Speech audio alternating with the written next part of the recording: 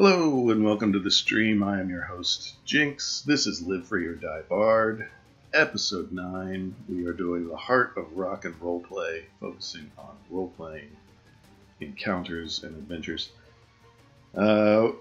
Welcome and welcome back to those of you who are joining us live on Twitch, and for those of you who are watching later on our YouTube channel, hi. Our videos will appear there about a week after we record them on Twitch. For those of you in the chat, feel free to participate at any point during the course of the stream and add your own suggestions and comments, and we will try to incorporate them into our game. What is Live Free or Die Bard? This is our role-playing game, our 5th edition Dungeons & Dragons role-playing game that we're making from scratch. We're doing it on Obsidian Portal. The web address is right there in front of you. livefreeordieBard.obsidianportal.com if you want to follow along.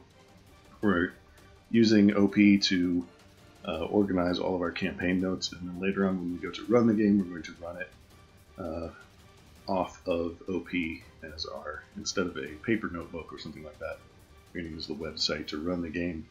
So we need to put everything up on there in the public space so you can see it. So spoiler warning if you do plan to play this game later on. Thanks. I included some wires into the hat so that I can adjust the jaunty level of the hat. It's customizable. But yeah, spoiler warning.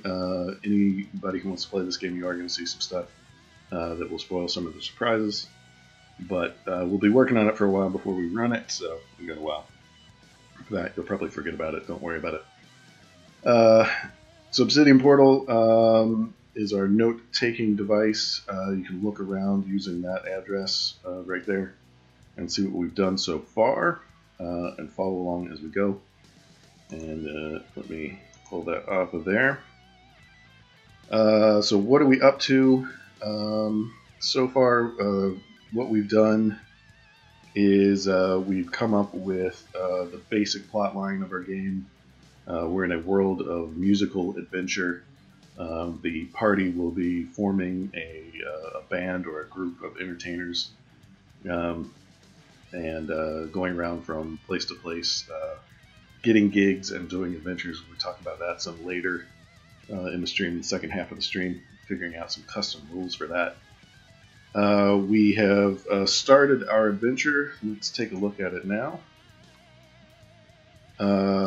This is a wiki-style interface for those of you who haven't been with this before. So we've got in our wiki, this is where we're putting lots of cool stuff that we're doing.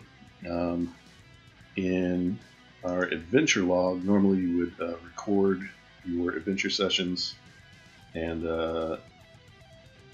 take a look at those kind of things after the fact. We're using it to record our actual adventures. And we're setting it up so that you'll be able to run the adventure as the GM or DM, depending on your preference. It's Game Master or Dungeon Master if you don't know what those stand for. You can run it straight from here. So we've got our adventures into Paradise City, and we've gotten them down to where we need them to be. Let's show you on the easy to read version. We've got them into Paradise City. We've got them hooked on. They've seen some of our main plot line at a distance, where criminals are being branded by the clergy and they lose their magical powers.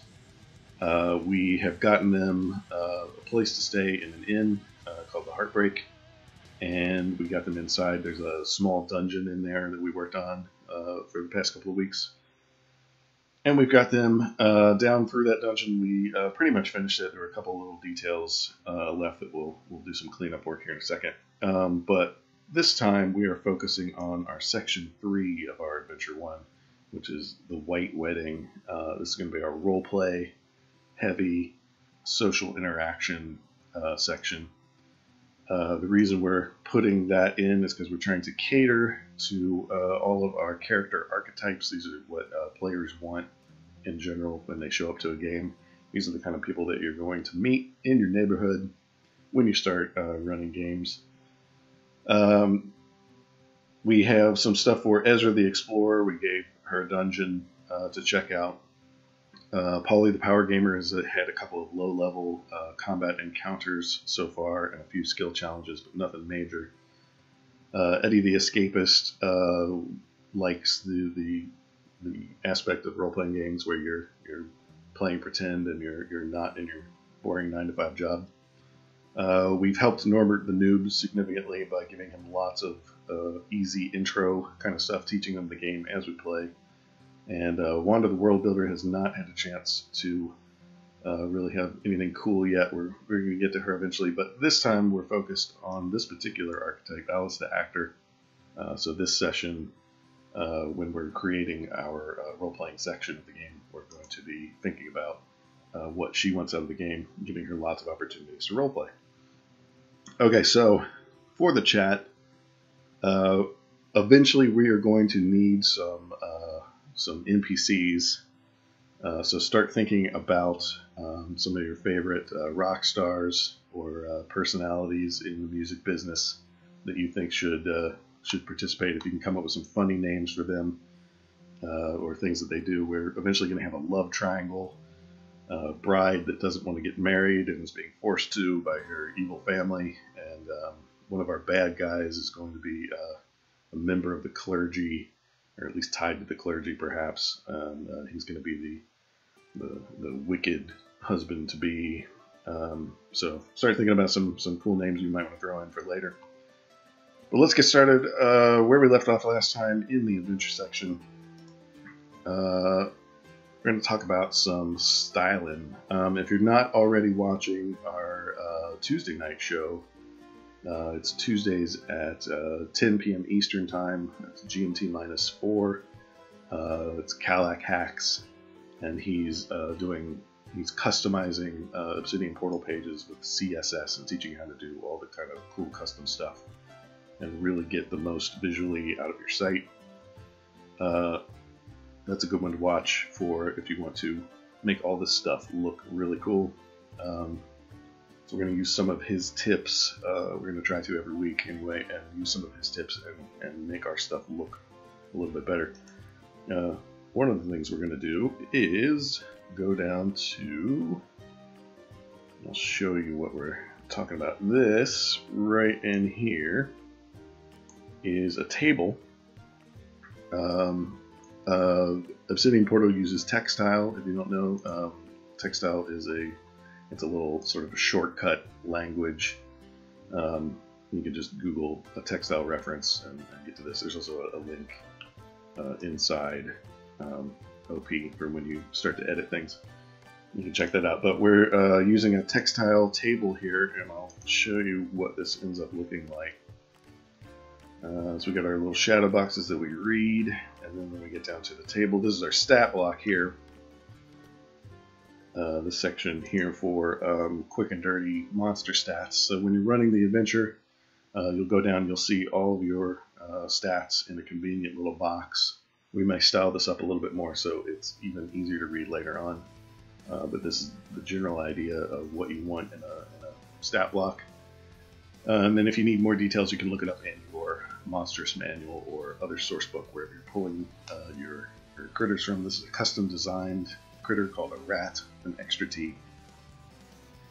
And they are just slightly beefier than a regular rat. So we've got them. So let me show you how that is accomplished. If you see here, this is in your Textile reference if you need to look later.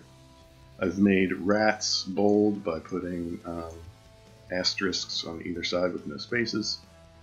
All their special powers are listed right below that, so they're easy to go. And then this is how you do a table. It's table, curly brackets, border, colon, 1px, that's your 1 pixel wide, space, solid, space, black, curly, period. This is how you start a table. The 1 pix solid black will give you the black border. You can change that, of course, to thicker lines or different colors. And then you do the straight line bracket, or I'm sorry, the straight line up and down. It's the On most keyboards, it's above your enter key, the slash, and then you shift. That'll be your straight line. You put one of these little straight line, I'm sure it has a technical name, things in between all of your cells in your table that you want, and then Textile and OP will divide them appropriately for you up to a certain point, so that they look all right. You can customize these also and make different background colors and stuff. We're not going to get into that today because it's a little more styling than I want to play with right now. We're just trying to make things easy to read. So we want to use this particular format. I'm just going to copy it. I believe down below here somewhere else we have the rats appear again. We do. And we want to put that in here like that, and we'll have it in two places if we need it. Let's go down and save. If you make changes, you go down to the bottom of the page, you hit save, and we'll come back. And then we have, you can scroll down very easily, and then you see right away where your little table is, your rows and columns. You can come down again for when they fight them the second time, find them again. So that's basically that. I also want to include these stats. Horizontal roll, thank you. I have several friends in the chat who have actual IT training and experience, unlike me. I'm just winging it. But you can very easily do stuff in this particular format. You do not have to be a pro to do any of this stuff. Okay, bestiary. On my main wiki, I have a bestiary. We want to make sure and get the rats into our bestiary. So I'm going to go up to the little edit icon. That's the pen and paper. We're trying to make this alphabetical in our listing. I'm going to do rats. So to make an entry for any of your wiki things, you do a double square bracket on either side. Come down and save. And that creates your link. Then you click on the link. You'll come up here. So this is another wiki page. It's separate, and then we're going to this is the name of the page, and then the tags, we will make them a monster and hit tab to add that as a tag, so it's easy for searching later on. And then we want to add our little stat block. There's also a GM only section down here if you want GM only notes. We're not using that because we need everybody to be able to see everything on this one. Auto outlining basically gives you a little table of contents on the side. You can make the entire page GM only so that your non-GM players can't access it. You can add a player secret to send secret message to one or more of your players, so you can notify people by email. And then there's lots of options on the side for adding cool stuff. Right now we just want our stat block. So I'll paste from where I copied before, and then we're going to include a little descriptive element here. Well-fed rodents from the abandoned underground tunnels beneath. I want it to be Paradise City. I want to include a wiki link so they can get to that if they need to. We kind of have a big list now, so it behooves us to start searching. So you can search by name, you can search by tag. I forget what my tags are, you know, cities, stuff like that. So we're going to do Paradise City. We want to insert it. And then this is your textile markup. So you have the thing at the beginning is the page itself, and then the thing after our horizontal rule. Thanks, Jim. Is, or is it pipe? Oh yeah, pipe. Thanks. The thing after this is what text you want to appear on the page for people to read. Okay, well-fed rodents from the abandoned underground tunnels beneath Paradise City.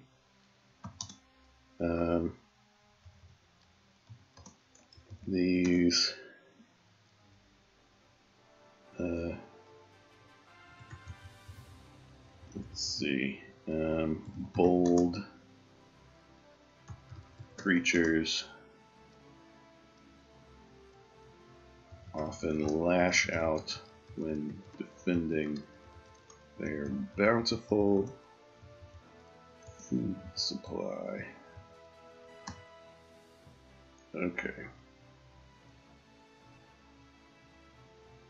That's about all we need for now.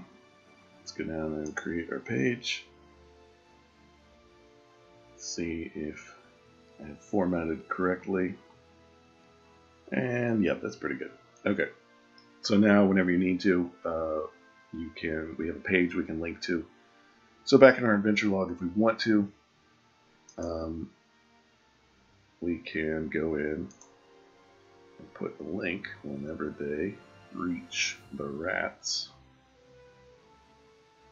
So here's our rats. I want to make this where we put our wiki link. So go over to the side. Let's search by monster. That's how you tag your orcs. And we got rats. I think we can make this bold. If I'm not mistaken, I don't know if you put it. Let's experiment. See what happens.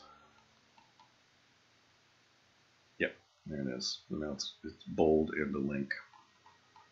So they can go to the bestiary when they want to. Alright, be sure to save when you've made a change. And there you go.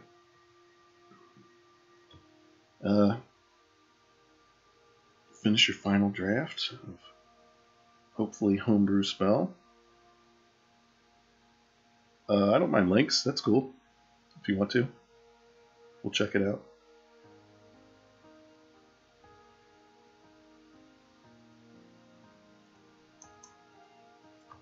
Yeah, I'm all about homebrew creations. It's especially good if you're playing with a group that's been playing role-playing games for a while and they have memorized most everything. My current gaming group, we played lots of D&D over time, and even switching editions, we played it for years and years and years. And the only way to really surprise them with stuff is to switch things around in homebrew. Thanks, D&D Beyond. I'll have to check it out after the stream. Thanks for sharing. Okay, so we got our rats.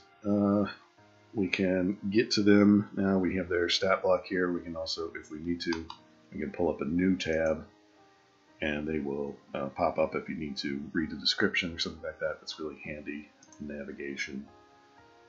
Also, since we're working on making things look nice, I also wanted to talk about breaking up your images, or breaking up your text blocks. We call it wall of text. This, for example, is a big page with a bunch of text and links. I've put a little graphic in here. I don't particularly like how this one looks, so I'm going to change it. We're going to remove this one and put a new one in. But basically what I want is an image that sort of stretches across and does essentially a line break without an actual line. I want it to be a picture, so let's get rid of that. Save. And then we're going to go and search for some images that we can use. I like the idea of the music notes going across as music came. So let's go. I'll show you how I get images and how I edit. So let's go over here. Okay, so there's two sites I primarily use for free images. Pixabay and Unsplash. It's Pixabay, Pixabay.com, and Unsplash is Unsplash.com. These both have lots of free images. You can use them with or without attribution. That's where you have to give credit to somebody, because a lot of places, if you're using these for official commercial purposes or something, you do want to give appropriate attribution. These two particular sites you can also use for commercial things. So if you want to like write your own games and adventures, the stuff on here are free, stock images, royalty free, stuff like that. Okay. You can also check out anything with Creative Commons. That's a is that Wikipedia that started that? I don't remember who started it, but it's you can search for Creative Commons stuff. All those images are free. They do request that you put an attribution for the Creative Commons in there so people can find them easily. So if that works for whatever it is that you're making, that's another good option for free stuff. So I'm going to try Pixabay, and we're going to search for let's search for sheet music. And then we're looking for something that I can pull a sort of a long image out of. This one's kind of good. Let's check this guy out. Yeah, that's not bad. Sort of a faded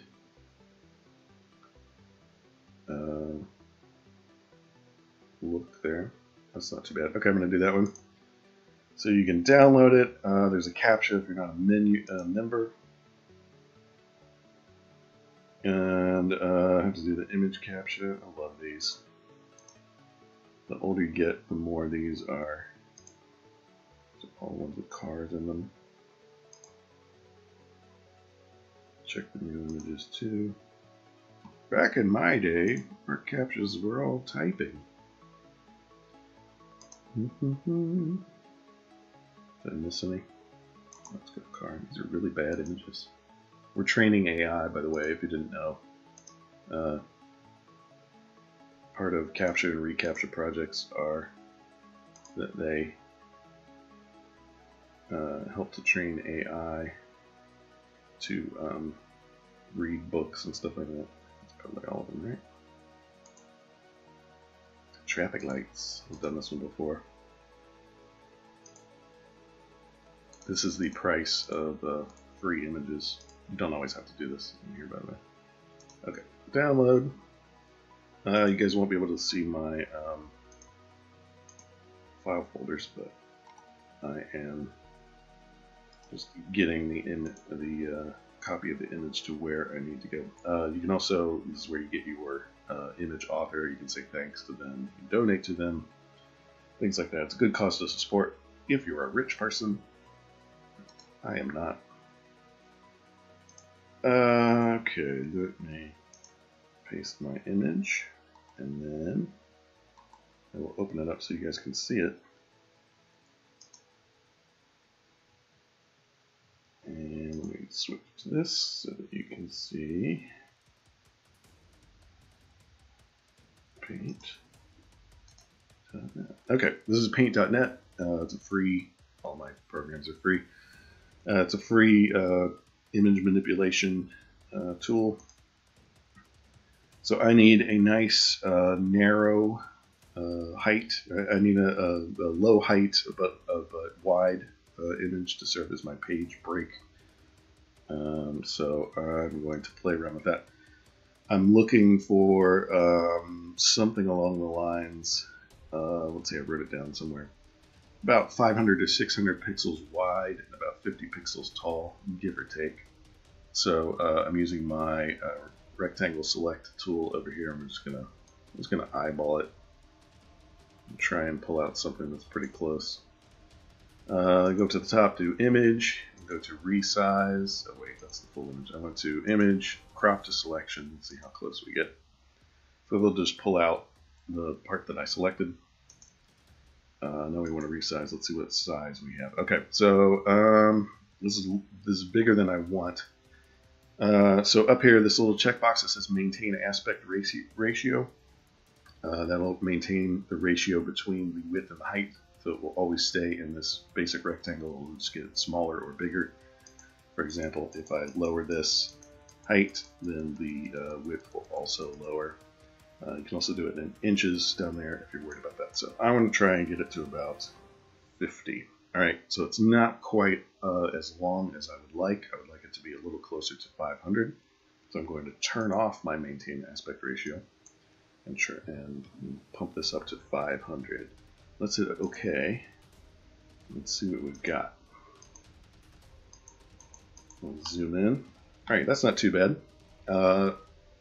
This is not the clearest image in the world. It doesn't have to be. This is sort of background filler kind of stuff. It's just a visual break in a big chunk of text, and I want to have this available. So that's pretty good for me. I think that's appropriate. We find something better later on, or we can jazz it up and put a little icon in the middle. That might be cool once we have a cool icon. I found that often when you're writing the game later on, you will come up with some cool visual. It might happen much later in the game, maybe towards the end, and then that ends up being, iconic enough that you can use it as a symbol for the game. You can stick it in your title banner, do whatever. Okay, so we've done that. Let me pull. Yes, that's away now. Close that. That. Okay, let's go back to our OP page. So we're going to talk about the media library. Your media library, you can put files here and use them on your page, or just use them for storage. You will have different amounts that you can store depending on what your account is. Mine is an Ascendant account, so I get 10 gigs available to put in there. And let's sheet. Alright, and then I am dragging and dropping. I can't see that on your screen, I assume. Dragging and dropping my files, and then it appears down here. And now we can use our sheet music break wherever we like. So I'm going to use it on this main page. I want to split the special rules and the information about the world into different sections. So I'm going to go to Edit and the main page. So I've got character creation rules and house rules. I want to put my my line break here, my visual line break. So we're going to go to Image, Embed, and do this guy. Click on it.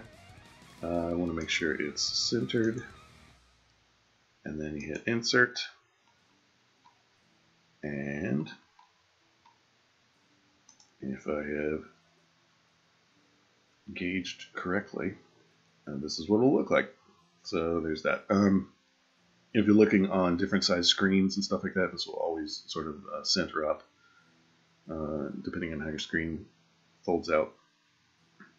So you can do that if you want a little visual break. Yeah, I think later on when we come up with a cool icon for the game itself as we go, we don't have one yet. We might stick it in the middle of that and make it pop a little bit more. Is the program window not showing some of the stuff? Possibly. Which stuff are you missing? Because I'm using OBS Studio, so my stuff won't show you, for example, any file folders that I open. It won't show you that. I could set it up that way, but I figured that would not be as important to you guys. Oh, it wasn't showing the maintain aspect ratio and whatnot. Yeah, I missed that. I don't know. So let me open it back up and see if that's a thing. In a second.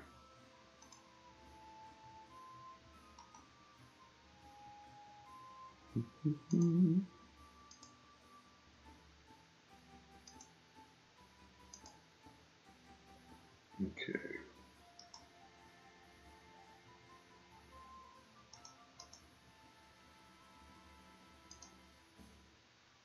See if I can get this to pop up.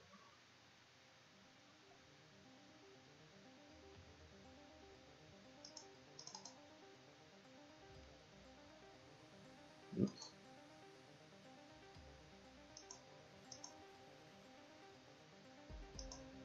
Settings.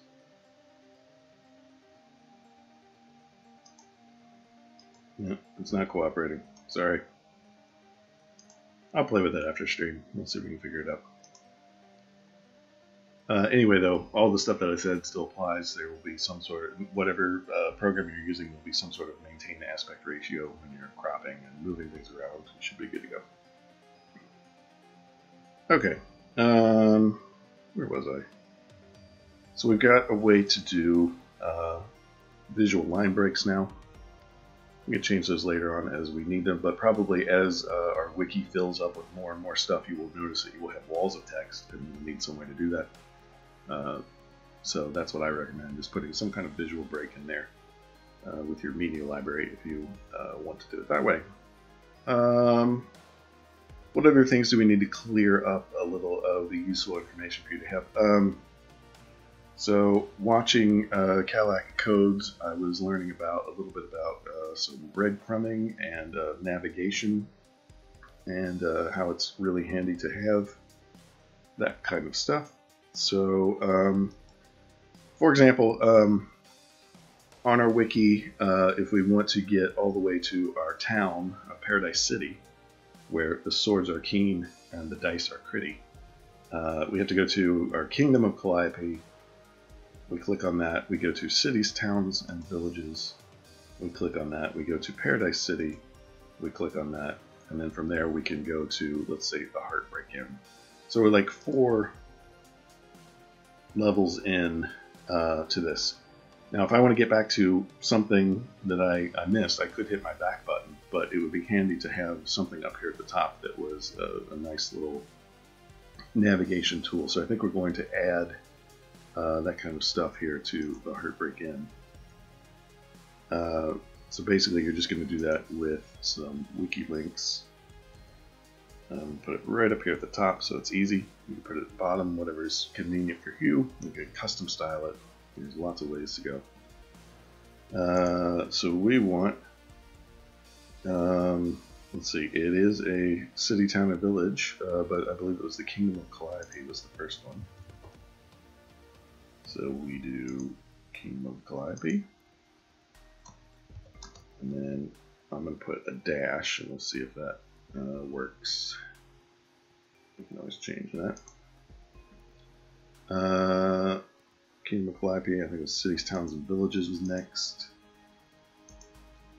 and then a dash.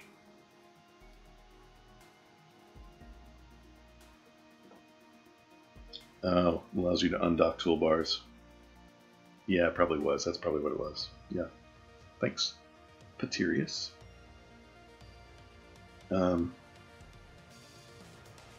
Let's see, towns and villages. What am I missing here? Let me open this in another tab.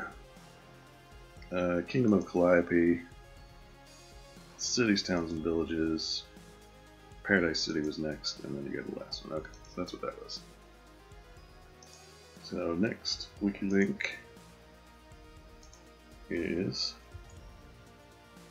Paradise City, and then here at the Heartbreak. Okay. So let's preview and make sure those dashes look like what the ones look like. Yeah, that's pretty good.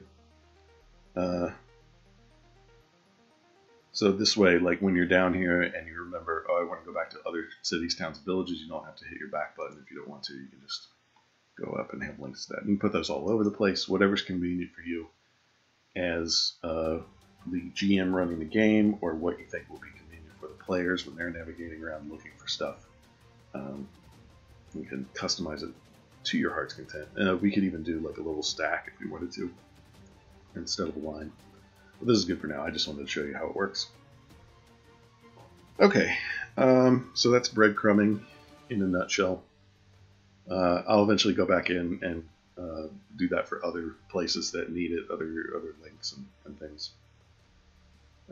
Okay, so let's move on to the heart of the matter, what the episode's all about, which is role-playing and setting up role-playing encounters, how to do it, how to do your NPCs so that they are engaging, all that kind of stuff. So the first thing that we should mention is what's in your 5th ed source books.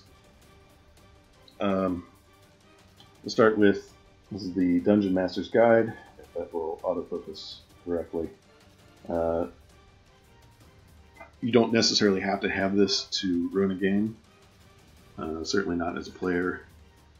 As a DM, it is very helpful in terms of setting up your world and that kind of stuff, and setting up all those kind of things. But if you want to check out things about social situations and social interaction, in the DMG on page 244, they have a whole section on social interaction and their basic rules for this. This is it's been streamlined significantly from previous editions, and they made it quite easy to go through. So during a social interaction, the adventurers usually have a goal: to extract information, secure aid, win someone's trust, escape punishment, avoid combat, negotiate a treaty, or achieve whatever other objective led to the interaction in the first place.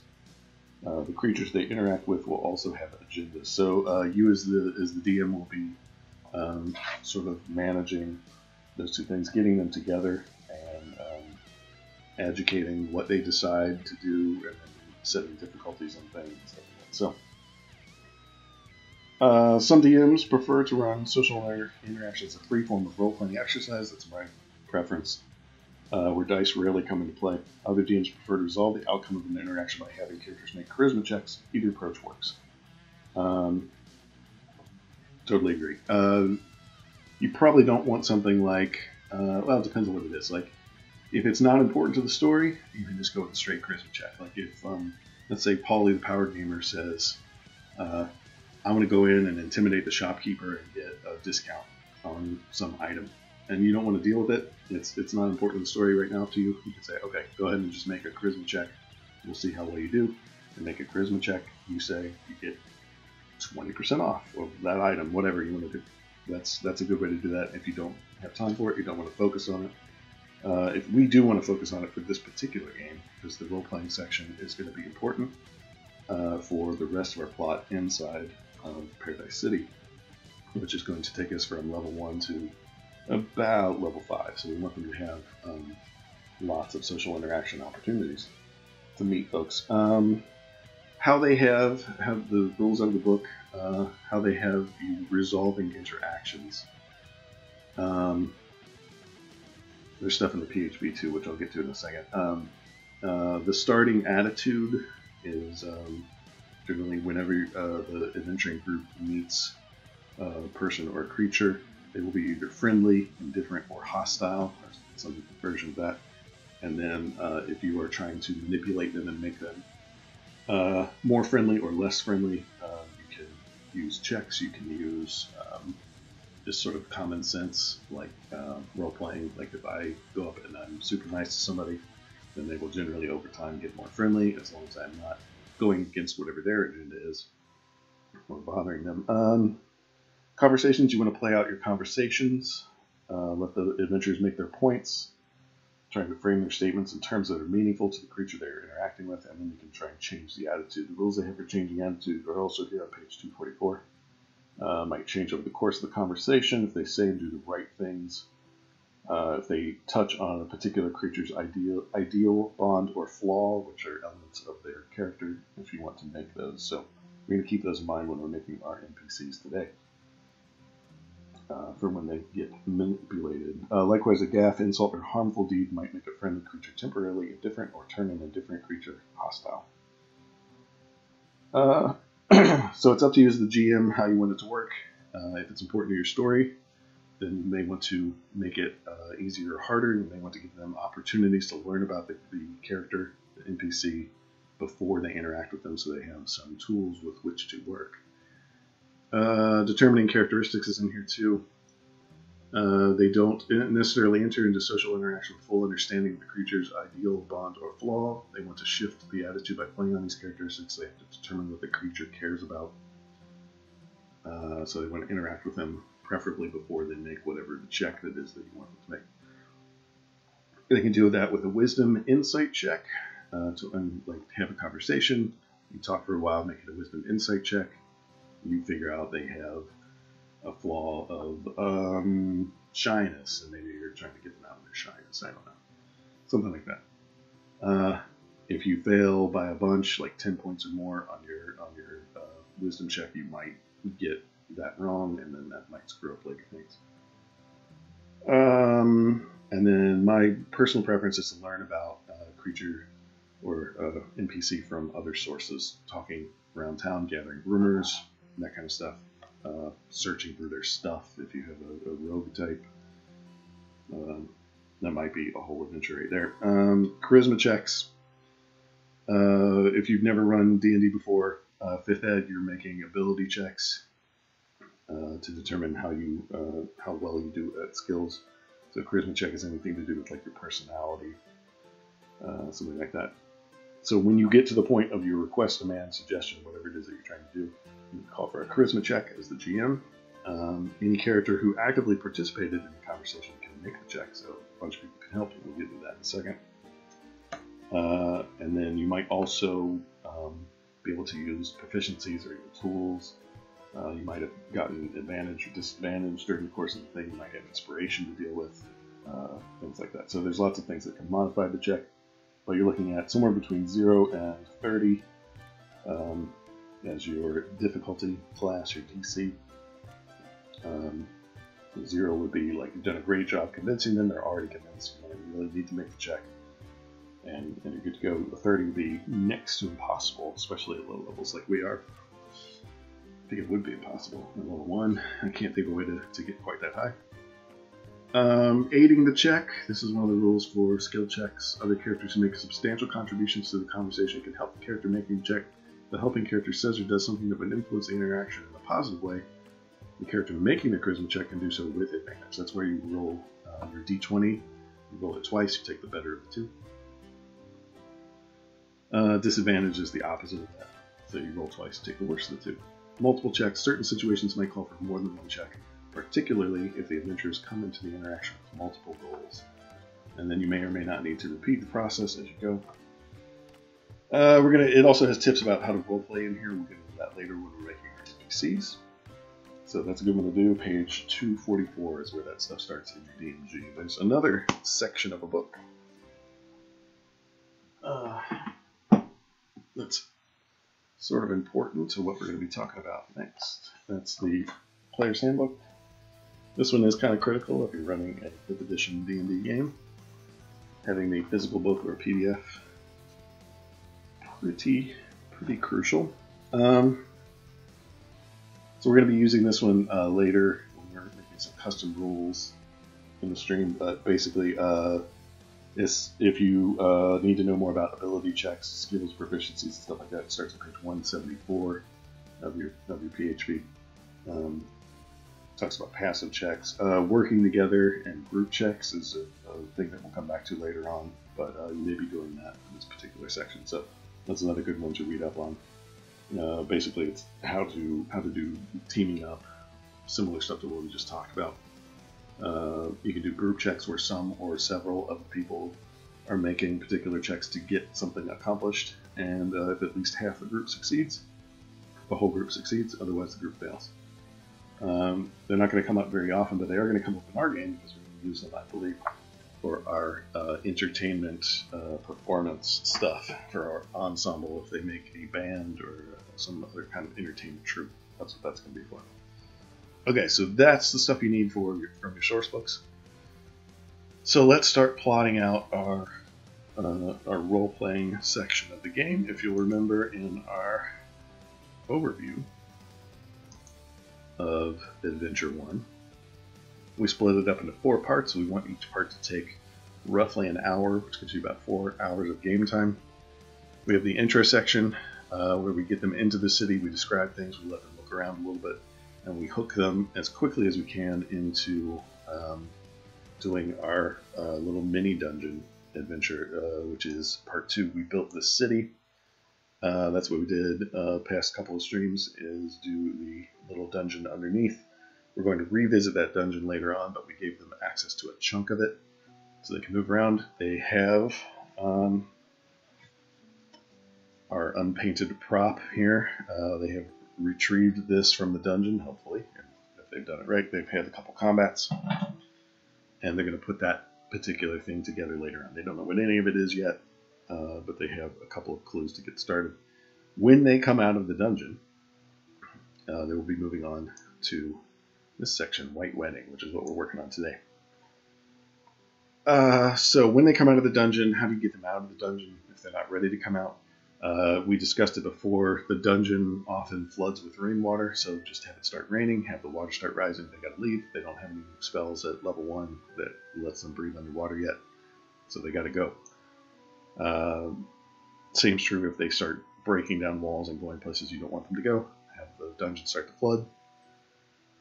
Have the lady upstairs scream for help, something, get them out, get them moving on. So once they come out, maybe they're going to go buy some acid to dissolve the metal bars that are blocking their way. Maybe they're going to get tools, whatever. That's when we nail them with the next hook for Ballroom Blitz. So let's go, or for White Wedding, sorry, White Wedding. Let's go down to the bottom of where we were. Okay, so we're out of the dungeon. How are we doing section titles? Okay, so this is how we did our section headings. It's a heading 2, so that's the size of the font. The plus around it and the asterisk around it, but I think the plus is the underline and the asterisk is the bold. So we've copied this, we're taking it down to the bottom,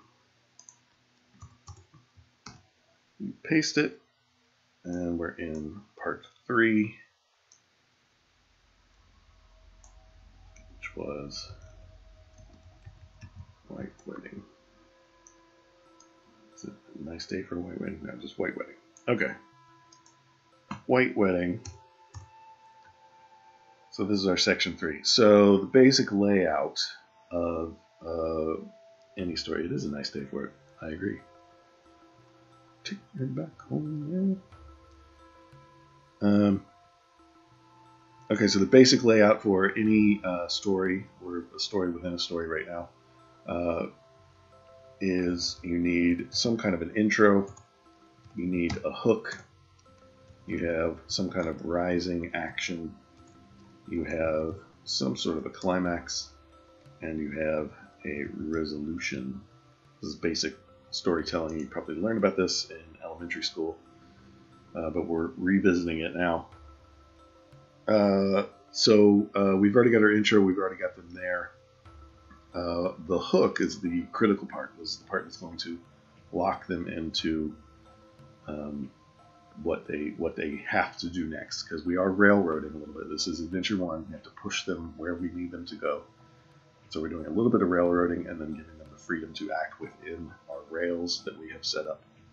So our hook is going to be a person, I think, and I think that person is going to be our bride, our unwilling bride, the young rock girl who does not want to get married and is being forced to. So we'll need an NPC for that. So if anybody has any cool names in the chat for your favorite female singer, musician, instrument player, rock star, personality, whatever, we can use those. Feel free to put them in the chat. That's going to be our lady who needs some help, our damsel in distress, classic adventure fare. So the hook is going to be that she shows up, she finds them wherever it is that they happen to be. So we can't railroad them completely. We don't know where they're gonna end up exactly, but the hook is the damsel in distress runs into the party and begs for help. So the title of our adventure is 2 Tickets to Paradise. This is where the 2 tickets will come in. So there's going to be a masquerade ball where our part 4, our climax of our story is going to happen. This is also where this particular girl is getting married, or if you want to, as players, stop it. That's where you're stopping her from getting married. And she's going to have 2 tickets to get into this event that she's going to hand off at this point.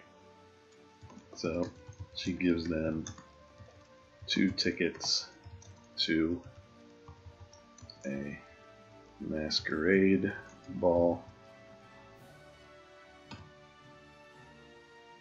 So what happens if there are more than 2 adventurers? Some take on Stevie Nicks would be good. She's always sad and probably needs saving. You are not lying. I love how in some of their songs they like over the course of years they added more verses as they had more breakups and stuff in the group. that to me is really cool. Like we had to update this song. You guys get to hear it. Yeah, we could do something on Stevie Nicks. Yeah, if anybody's got a good pun that we could do with Stevie Nicks, or we'll just throw some apostrophes in the name or something, that might be cool. So she could be in there. We'll look up some of her lyrics later on, maybe, and put that in for some of her dialogue too, to really drive it home. All right. So the damsel in distress runs into the party, begs for help, hands off 2 tickets, and then she's got to go because she's not supposed to be out and about. And then they have to decide what they want to do about it, if anything, or they could just sell the tickets and move on. You can skip this part, which it'll occasionally happen. Just getting you ready for it. Okay, so the intro is as they leave the dungeon. This is just me taking notes, by the way. This is not be what it looks like when we're finished. So the rising action is this is where you're building up towards your climactic moments. The rising action will be them, the party, deciding what to do. Decides what to do, if they want to help, if they want to ignore it, if they want to move on, if they want to. This is where they're going to surprise you, and you as the DM will have to adapt. But basically, party decides what to do. We're going to assume, for the purposes of this adventure, that they do want to get into the mansion where this is being held. And there are several ways to do that, and we're going to give them a couple of options and then let them go at it. And I'll show you how to lay that out in an adventure setting. Like, it's not completely railroaded, but we're going to give them a couple of options. They decide based on the group and the players what they like, what they prefer. This is where they get their first kind of big choice. So we'll lay that out. So the party decides what to do. Eventually, they get inside, or they have to get inside the mansion. And then for this particular section, I want that to be the difficult part. Getting in will be the difficult part. So there's going to be a couple options here. Option 1 is going to be the stealth entry. Option 2 is going to be the, let's call it the talk your way in. Option 3 is going to be the backstage pass, we'll call it. That's the one I prefer, since it's a game about bards and music. But so we will weight that one more heavily. But you do need to be ready for the other options, and of course they can ignore it.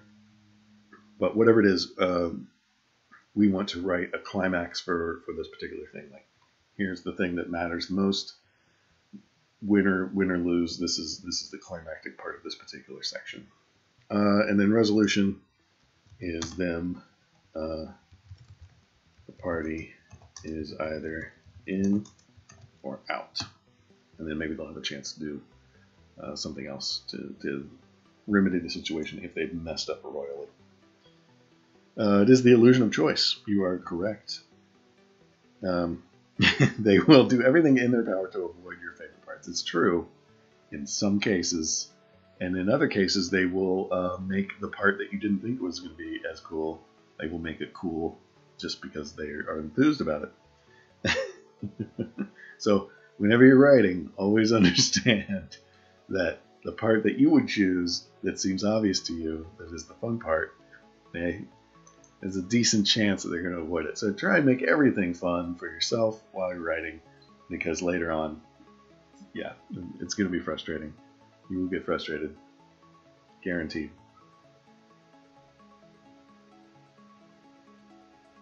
Okay. Alright, so that's our basic layout of how story works.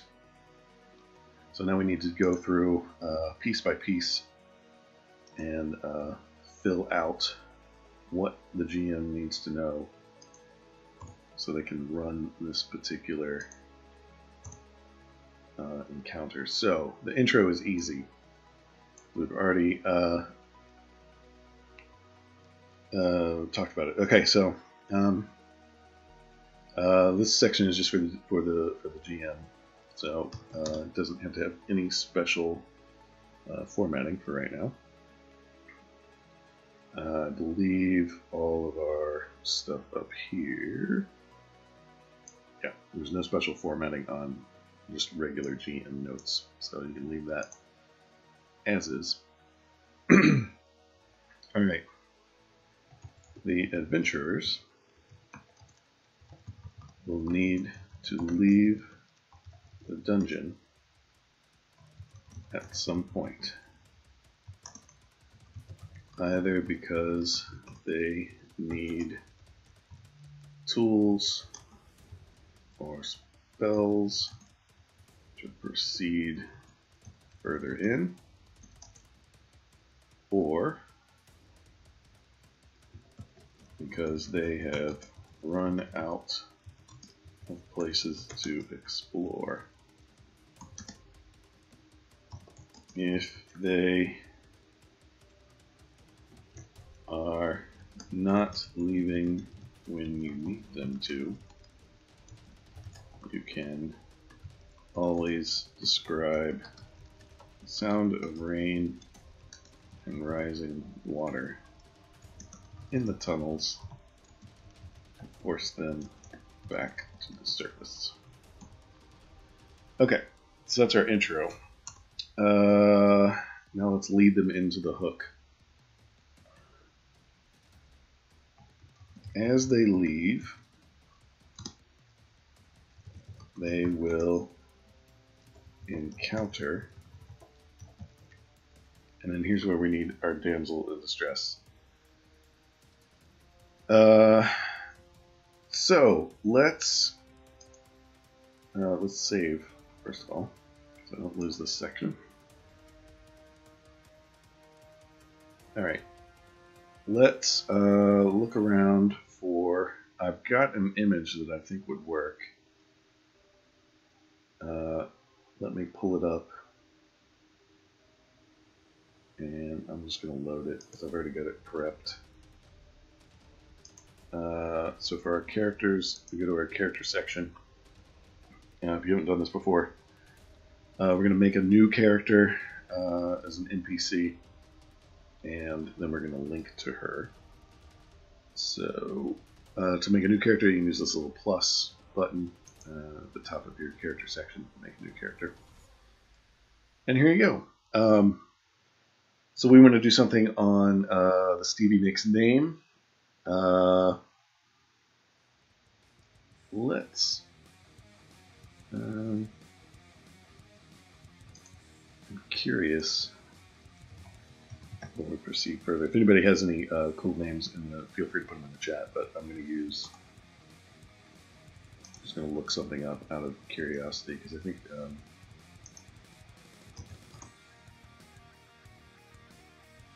Yeah, Nicks is a noun.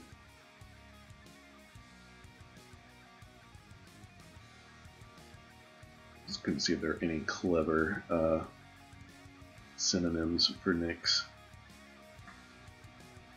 Nyx is a pretty good name, though, in terms of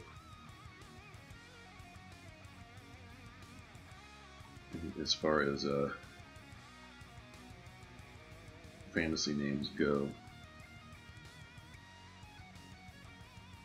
So yeah, if you're ever struggling for words and things like that, my trick is to go to thesaurus.com and plug in some words and just see what comes up. You can do it plays on words this way. Another good resource is Rhymes With.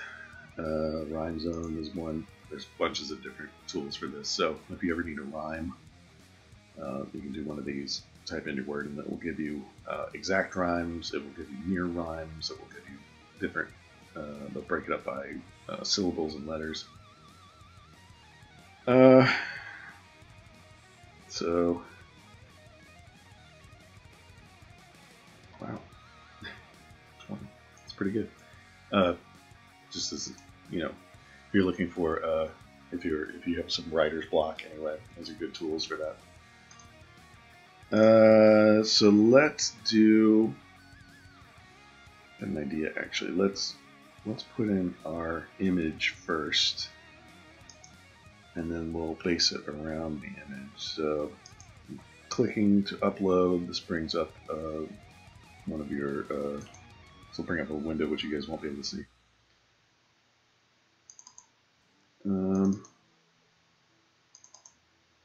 Go down here, and I've got her listed as, I think, Moody Artistic Girl.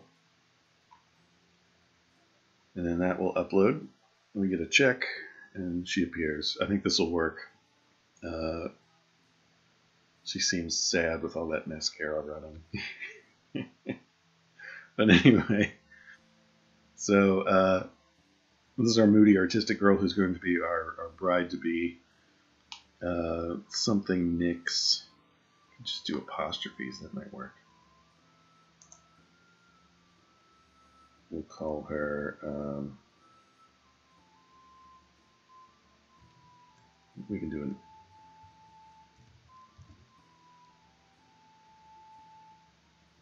How about Evie? Evie's good. Evie.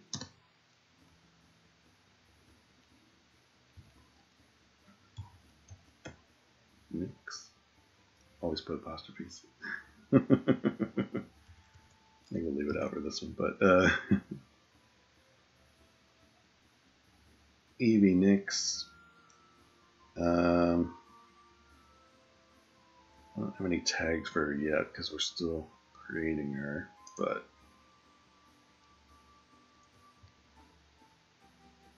a sad-eyed. Let's do a young, sad-eyed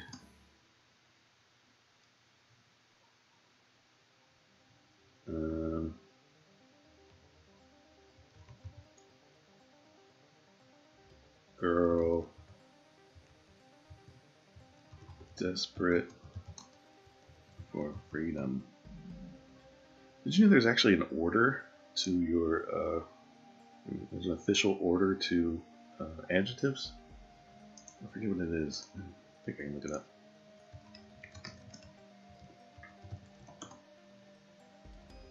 Yeah, here it is.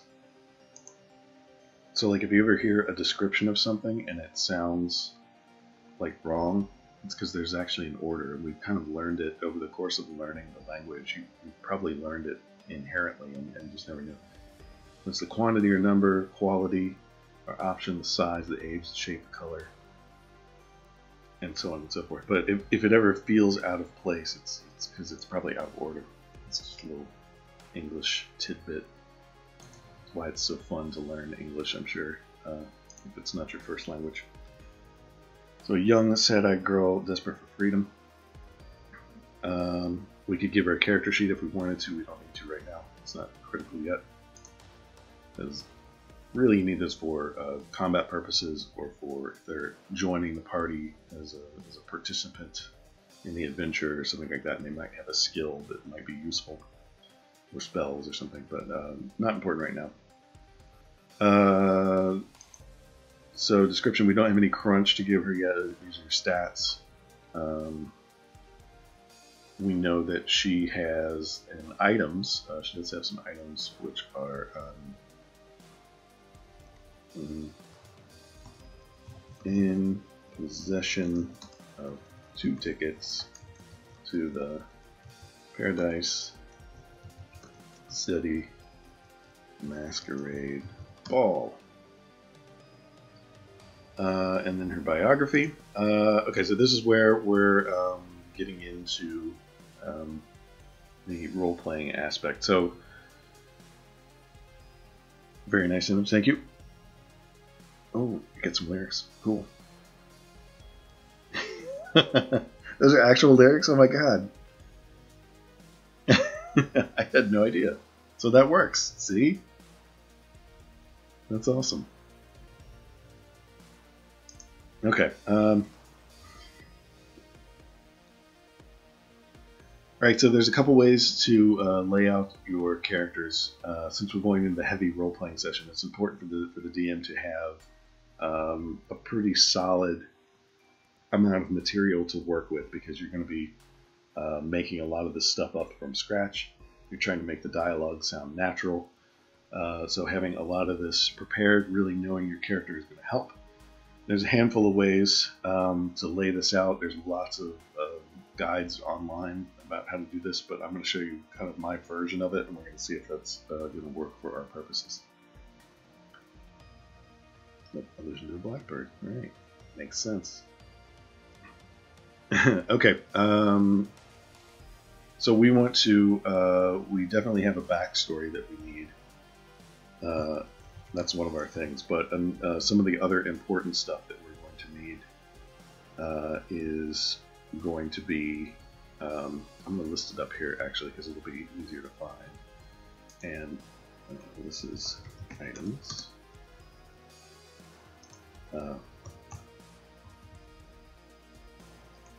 But we want to give some directions about voice and about mannerisms.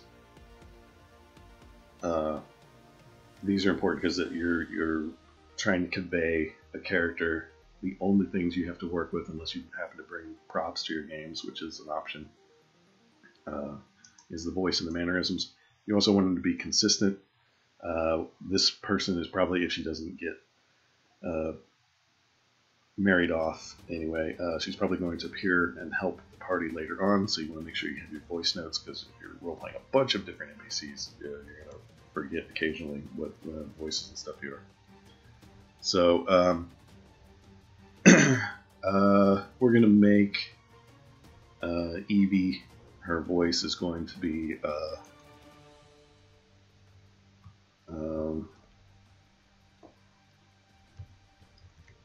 whisper quiet and mousy.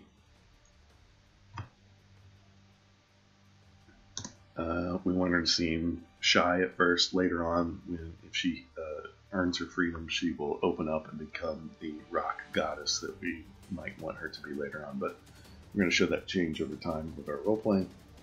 So whisper quiet and mousy. Mannerisms based on the picture. She stares off into the distance a lot, and she's chewing on her thumb in that particular picture. So let's use that. Just use whatever inspirations you can come up with. It'll help tremendously if your images match the things that you come up with. So sometimes it's good to do the image first. It's easier to find the image than it is to and then match the mannerisms than it is to write the mannerism and then do the image afterwards. So mannerisms. Stares longingly out windows and often nibbles on her thumb while she speaks, which makes it difficult to understand you if you've never dealt with that before. So that's pretty good. You can sell a character with just that much. and you don't want to overload these with lots and lots of different things. You want something easy to remember, because remember, you're reading these notes as the DM. You get a quick glance, and then you're on stage, you're role playing. So you need sort of the quickest version of whatever it is. So we know she stares longingly out windows and nibbles on her thumb while she speaks. Those are her mannerisms. We know her voice. We know she has items in her possession. She has the 2 tickets that she needs to give to the party. So let's come up with a little bit of backstory. She will be the daughter of an old and noble family. The name Nyx, I believe we have already alluded to a Nyx as one of our muses. So perhaps one of the old families that used to live here back when the muses were one of the main religions, kept that name, used it. Actually, let's put a Y in it, because that's cooler. We're not going to have an apostrophe. At least we should have a Y or 2. Alright, so she's the daughter of an old and noble family that has old roots. Ancient, let's call it ancient. Ancient roots in Paradise City. She was betrothed against her will many years ago to, and then we don't have that character written yet, so let's leave the space, and is set to marry him at the masquerade ball.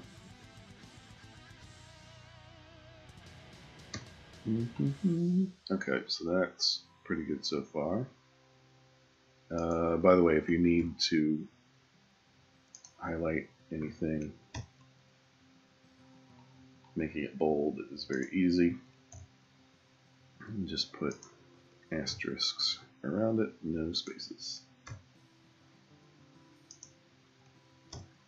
Whatever works for you. Bold is asterisks.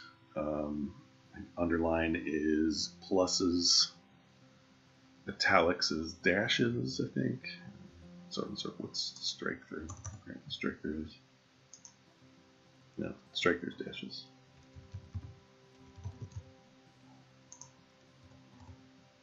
And then italics is underscore. That's what it is.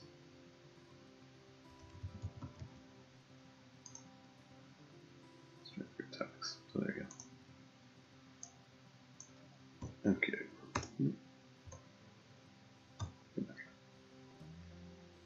Alright, ancient ruins of Paradise City. She was betrothed against her will many years ago to our bad guy, and is set to marry him at the masquerade ball.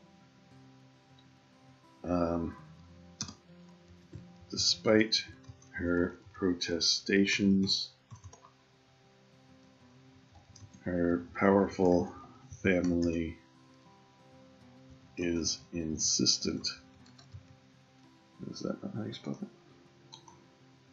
Insistent that she go through with the wedding to secure their estate to, and we want to include our ultimate bad guy, the Church of Rhea, to the, let's capitalize it to make it more intimidating. So that'll get a link to that. So she's being betrothed, she's going to get married in the masquerade ball. She is in desperate need of some sort of escape. How the players choose to help her, get her out of it, or convince her to go through with it, or whatever, let's leave that completely up to them. That can be their one of their big choices in Adventure 1 is how they deal with that. So, so she's tied to the Church of Rhea. Her family's about to be tied to the Church of Rhea. And we can come up with why the family wants to do that later on when we come up with more characters in that family. I think we should have a little bit of a love triangle. I think she should be perhaps enamored with someone else. Now, I think this should be an optional thing, because one of the things you can use as a DM is if one of your role players is very flirty with this particular character and wants to perhaps try and form a relationship of the romantic variety with this character, then that should be an option for you as a DM. So let's put this as the love triangle option.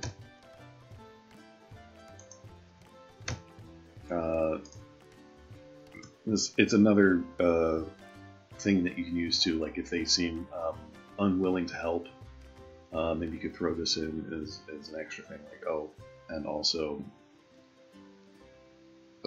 maybe you can help me get to my boyfriend, but whatever you want to use it for. So having it as an option would be useful.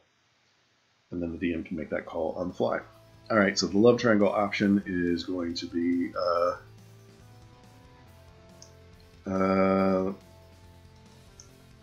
let's see, let's do Evie is enamored with I think we should use something we've already created.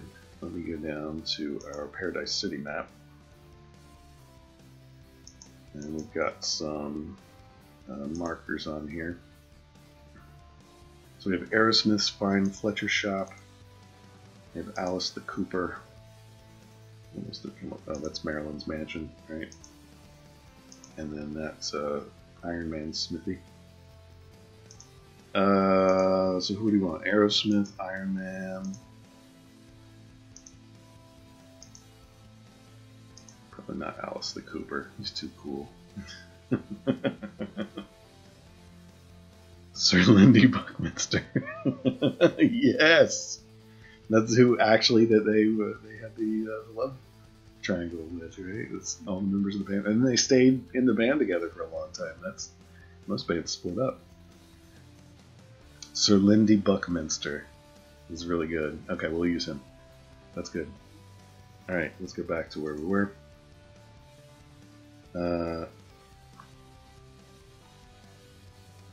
Evie is enamored with Sir Lindy Buckminster, who I think he came up with a man bun before anyone else. I'm a fan of his hairstyle, if you can't tell. Okay, we'll create a character for him too. Evie's enamored with Sir Lindy Buckminster, who is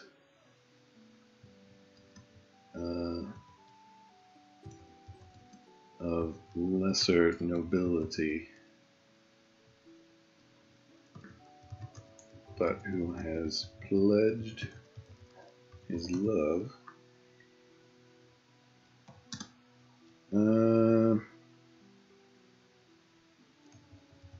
she wishes nothing more than to escape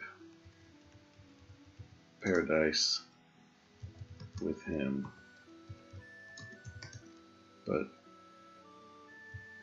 he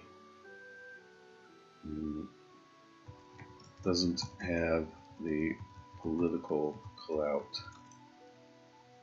to break up the wedding and is being watched carefully by the Nix family. Okay. All right. Thanks, Jim Rockford, for coming up with our NPCs. If anybody else wants to throw in any suggestions in the chat, feel free at any point for this and/or other parts of the adventure or the campaign. We will try and put them in as we can, wherever we can. There's lots of musical puns and sort of behind the music kind of stuff that we can throw in for musicophiles, whatever you call them, people who like music. All right, so we have the love triangle option for the DM who needs that particular thing for their game. If not, they can skip it, and she just wants to be free. But we do need to, let's see. So let's create the character. And then we'll go in and create our other two people. All right, so here's what it'll look like when you're looking at it. We've got our brief description. We've got our little cues for how to do her voice and her mannerisms.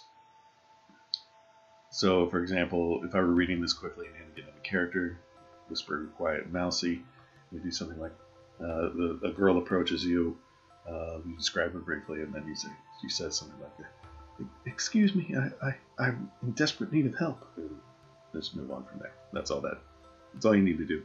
And then you capture that character. And then whenever she speaks and continues to speak, you just do a hand motion, do the voice, get back into it. They'll know who you're talking about in general. And if they need a reminder, they can bring up her OP page. Good. And they can look up all the stuff they know about her. Another thing that was some tricks that I've learned from other Obsidian Portal users is your players can go in and participate in your campaign, and by editing things, like putting things in adventure logs and stuff like that. And you can let them add notes to the page for what they found out about things. So that's a good use of OP. And then also you can designate one person during the course of your game to bring up character portraits. I did that one game. That was very helpful. It saves a bunch of time for the GM. You'll get hipstery and weird. I'm cool with that though. Like I think the whole idea of having like a whole kingdom that is all your particular style of music somewhere would be really cool. Like it's like right now where the kingdom that we're currently in, I'm kind of envisioning is like a 70s, 80s, 90s sort of, popular but cool kind of place. I think there should definitely be like a Nordic metal kingdom, and like the really like the smooth jazz free city kind of place.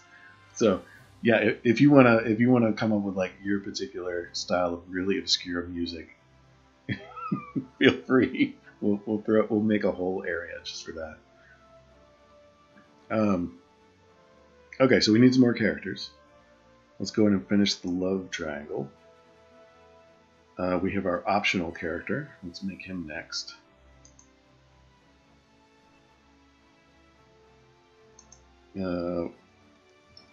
Sir Lindy Buckminster. See, now we've got family names too. We have the Buckminsters and the Nixes. Let's make him optional as a tag. So if you need to search for some extras, it's always good to have more extras than you need in your GM notes. So we need a picture for this guy. So let's go back before we start writing anything and come up with a cool picture for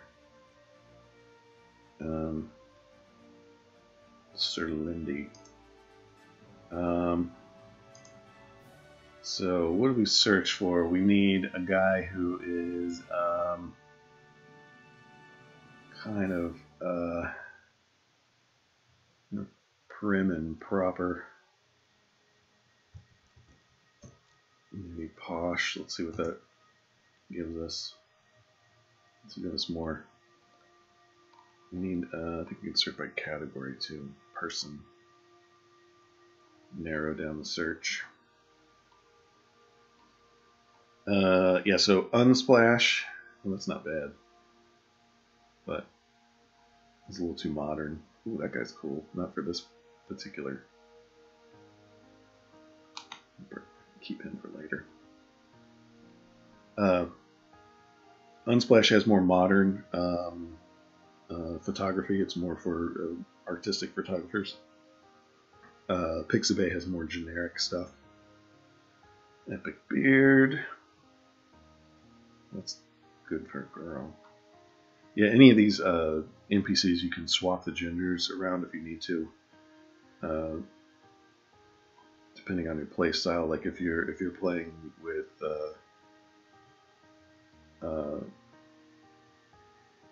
like most of my gaming groups are all guys, or sometimes a mix of guys and girls. You can move things around if that works better for you in terms of the NPCs' genders. If you're trying to establish romantic role-playing opportunities. It's not bad. The hipster look isn't awful.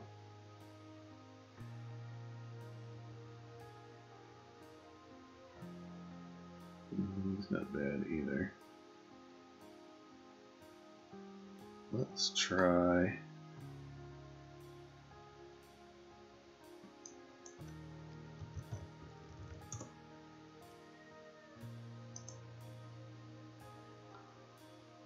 Most of these guys will have modern glasses. That's not really something I want.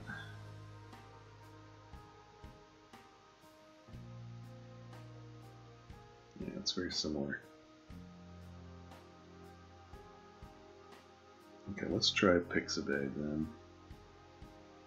Let's see if we get lucky there. It'd be nice if you looked like the actual artist, but it doesn't have to be. Our Stevie Nicks does not look like Stevie Nicks, so that guy's good. I like him.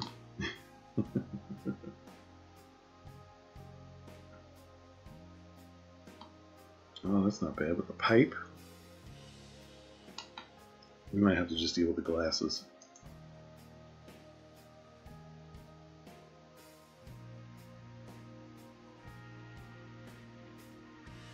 Yeah, I think we can make that work. There's just going to be glasses in our world. Maybe I'll go in and shop them out later on, but this isn't bad. Okay. You can, of course, spend more time when you are searching for the perfect character portraits and things.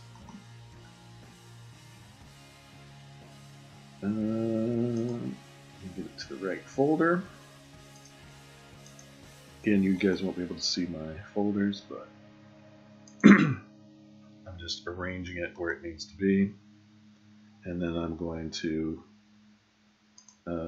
open it up in paint.net, crop out the section that I want,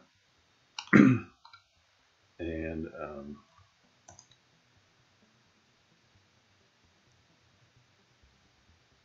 turn it into a character portrait. Resize.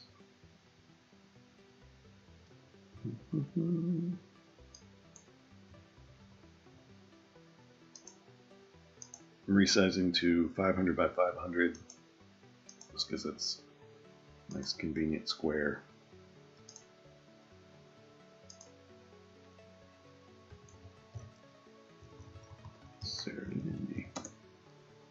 Alright, now we can get back to where were we? Okay.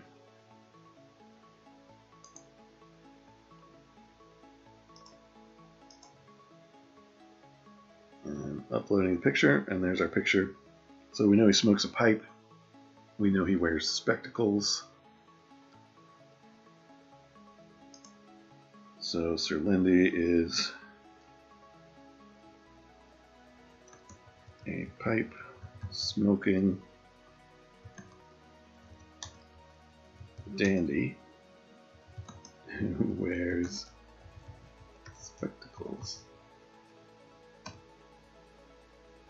For the quick description, I usually try and do a little, it's more for the GM to briefly glance over, so I try and do just a quick visual description.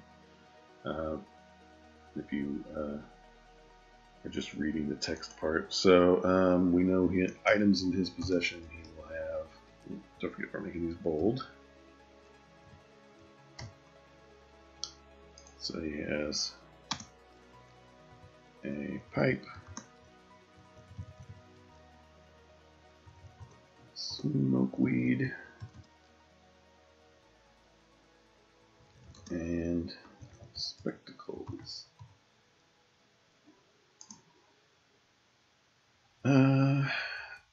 Yeah, my thought is on the spectacles. Technically, I was envisioning this as kind of a Renaissance era, so I believe they did have wearable spectacles towards the end of that. It's the French word, the pince-nez, or whatever, the little ones that clip to your nose. But also, it's a game about rock music, so we have to have sunglasses in there somehow. So we're going to do that. Oh, did you find a cool picture? I'll have to look at it later. I can't pull it up right now, but I'll get that after the stream.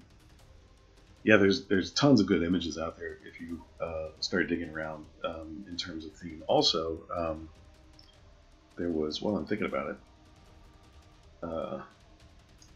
there's a cool, let's see if I can get to it real fast and let you know what the web address is. My friend found this converter.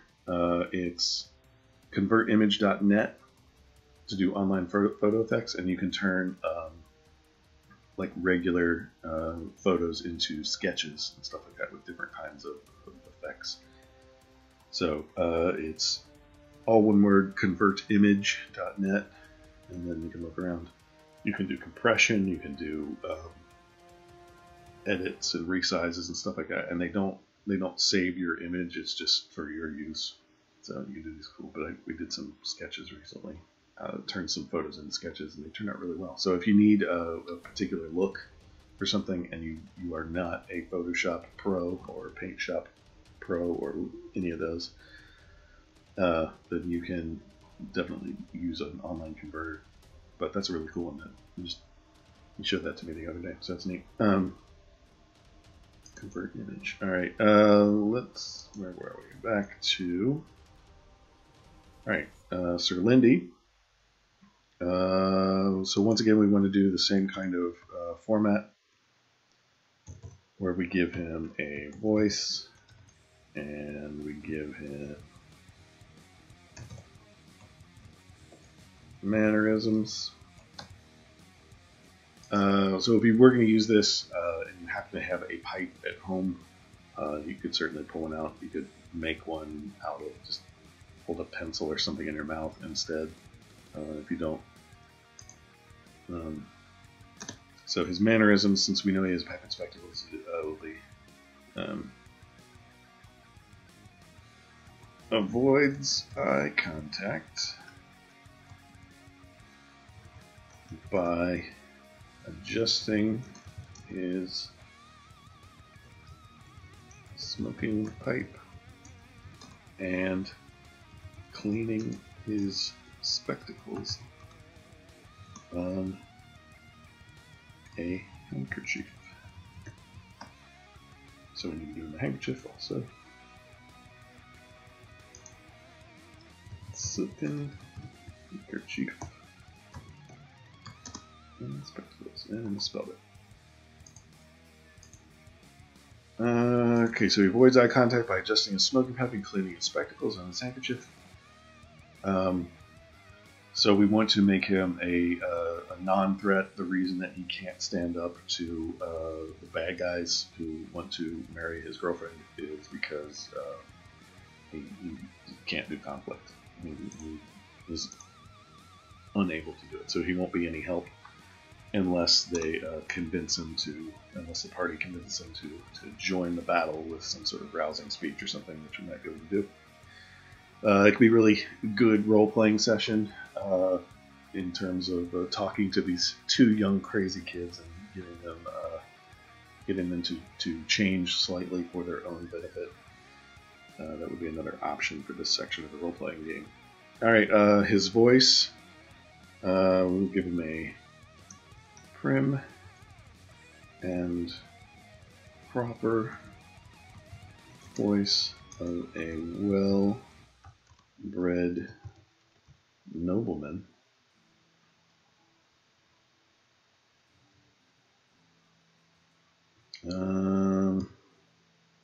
So for me, that would be quite something like this. He rambles on a decent amount, but it doesn't never quite get to the point in the conversation. And no offense, of course. That's my version of that. But so whatever cues that you need, this is what you type in here to tell you how to do a voice. Another thing you can do is if you do anything remotely akin to celebrity impressions. This is another way to put that. So, for example, you could do Hugh Grant. Even if you can't do a Hugh Grant, your version of Hugh Grant will sound distinct enough that you will always be able to come back and do the same version of that. So even if it doesn't actually sound like Hugh Grant, whatever in your brain, in your head, sounds like Hugh Grant that you're going for will come across. You'll do it the same way every time. So that's a good trick also, is to base it on a celebrity or a personality that you can fake a voice for. And as long as you do it the same way every time, it'll be fine. Okay, so that's good enough for his crunch. Next, we need his biography. Again, this is an optional character, so we don't have to go into a ton of detail because he might not even get used. So we'll do, so Lindy is a knight by blood only, as he has not the slightest bit of courage in his body.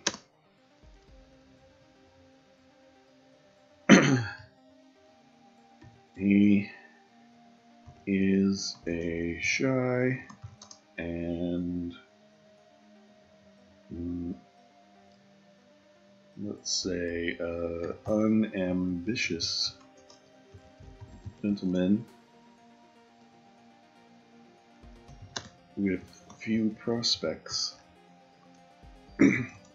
save to inherit his family's meager, dwindling holdings.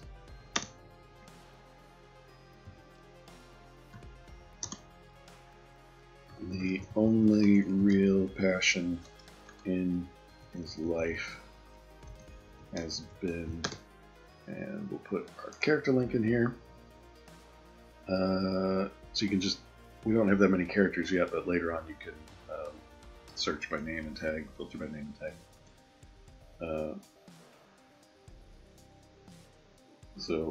Evie here, I'm going to insert her link. Again, the character slug is slightly different than a wiki page slug. If you look, there's a little colon in there. I think that's the same for items too. If you want to put an item in, we'll do a little colon and then the item slug and then the name that you want to appear. The only real passion in his life has been Evie Nix, to whom he has proposed marriage and elopement. Is that how you spell elopement? No, it's probably an E in it. Yep. Love spell checkers. He's proposed marriage and elopement.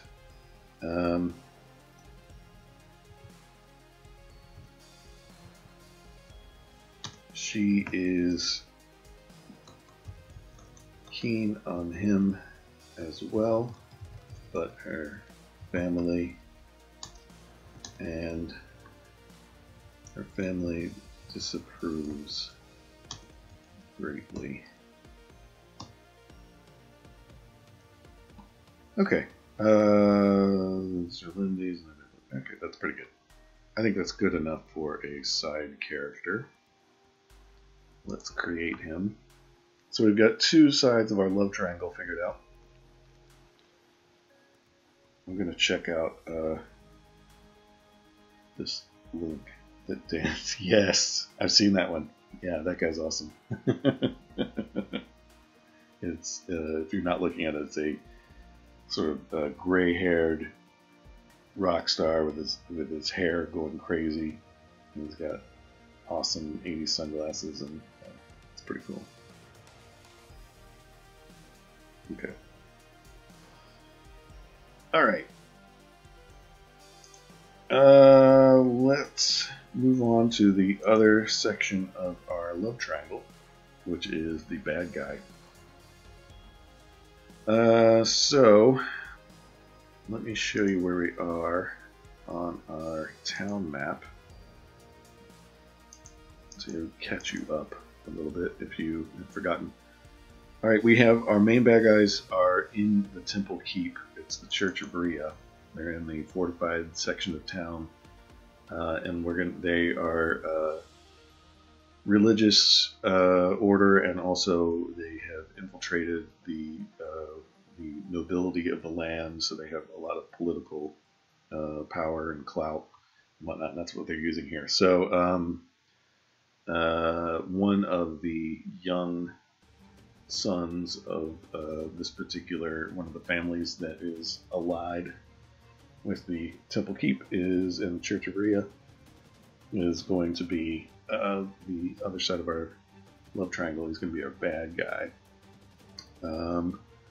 So for him, I think we need an image that will be, let's search, we'll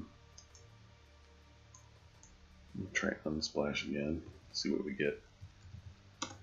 Let's search for a sinister person.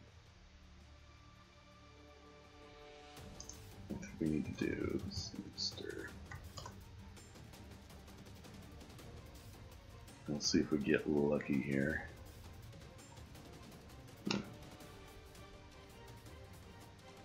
Somebody.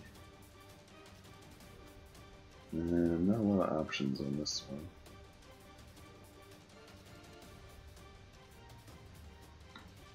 That's not a bad face, but we need.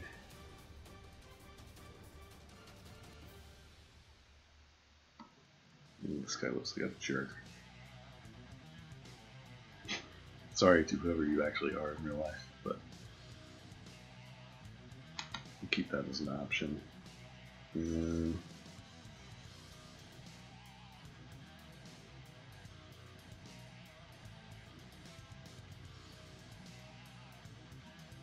Let's try.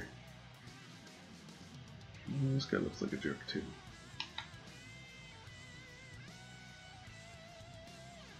Alright, let's try Pixabay and see if we get anything. Sinister Man. Not a lot. Let's try just Sinister. Within the category of people. Not a ton. You can use Batman, but I mean not. That's creepy. Let's try Evil. It's a little too evil.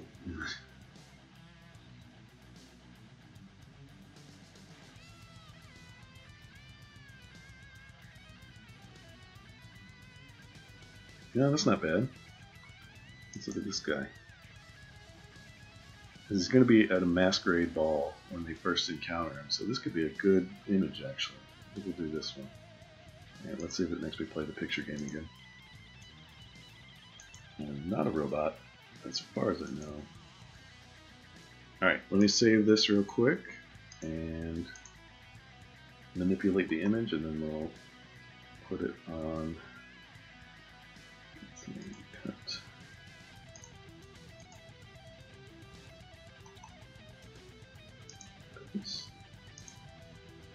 And then if anybody has any good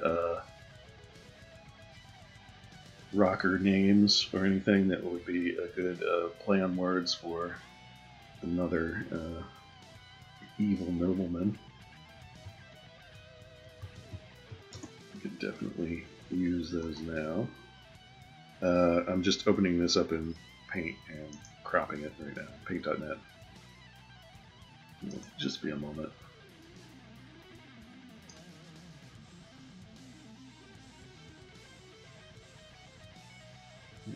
And then resizing.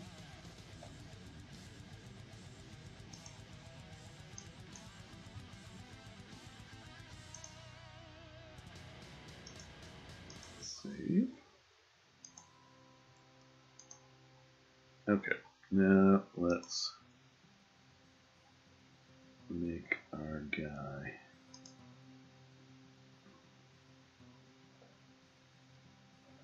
Alright. Making a new character. Let me put his picture in here so we can see if I've cropped correctly.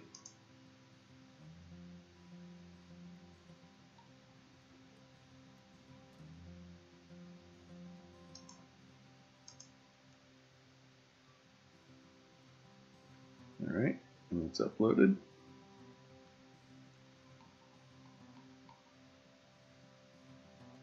Okay.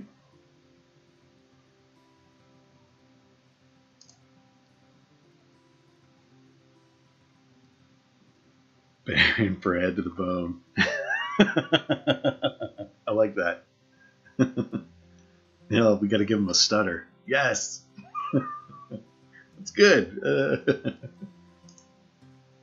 Alright.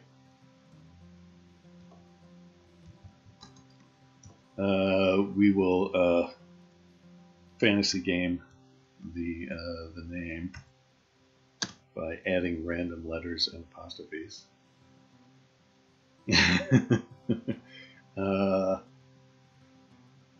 Let's see.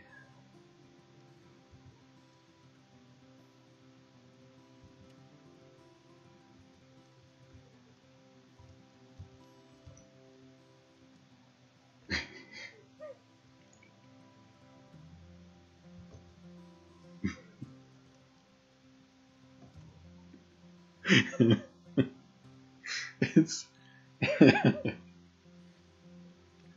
Brad to the bone.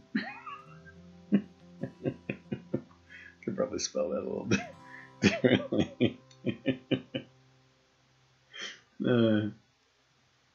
That's good though. I think that's good. We've got a title of nobility in there. We've created another evil family, the To the Bones.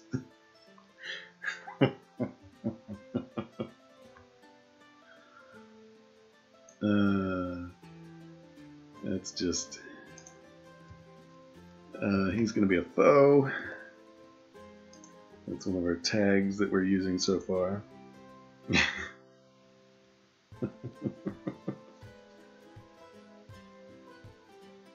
Okay. A grinning sadist.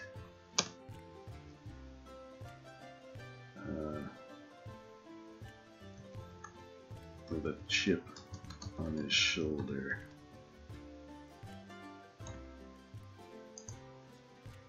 Alright, this guy we may do a character sheet for, but let's do his description first.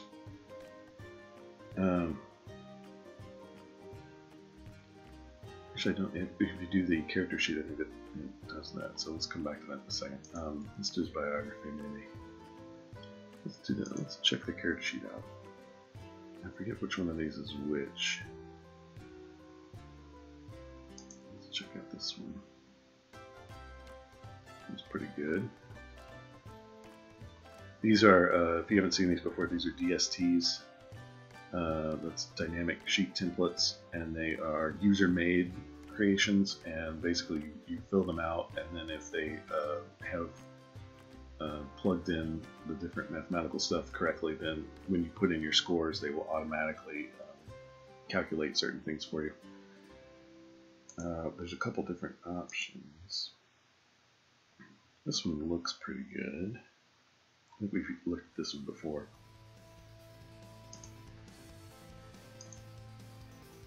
And then this one's real basic. If you need something simple. I'm going to use this second one just so I can show it to you.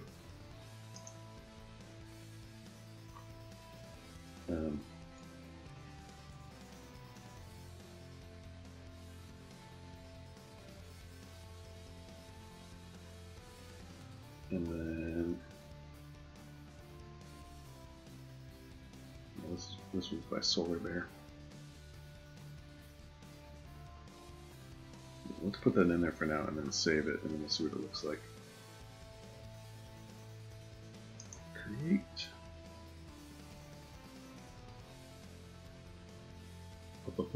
Brand. Yep, and then it's filled in his name in the character name section. And then other stuff that we put in would get filled in here.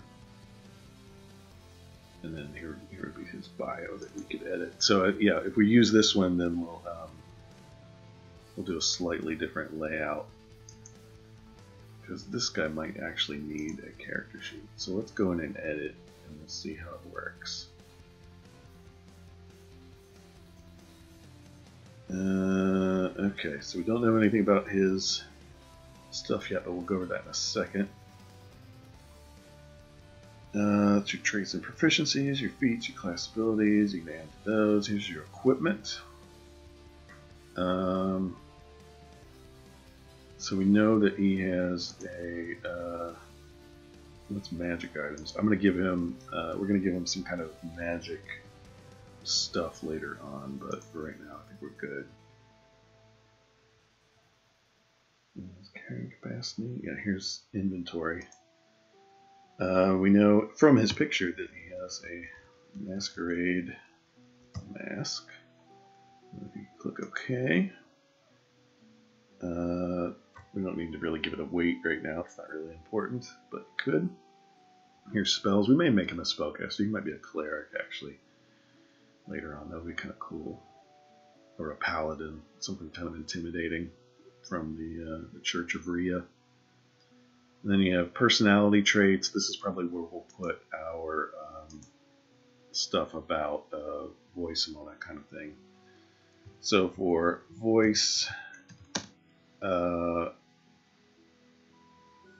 we will give him a stutter. Stutters occasionally. That way you don't have to do it the whole time. Yeah, that's pretty good. That looks alright.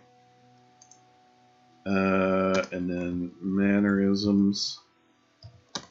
We will do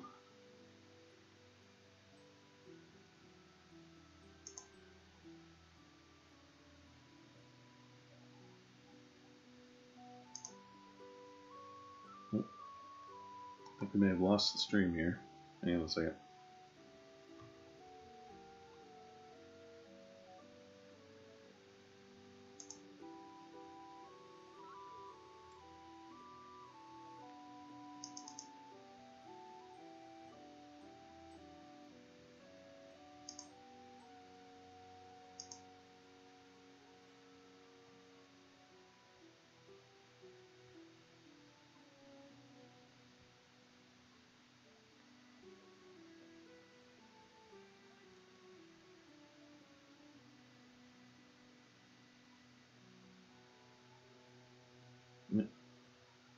Still good?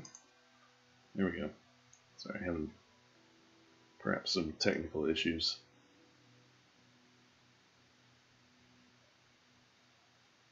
Let's see how we go here.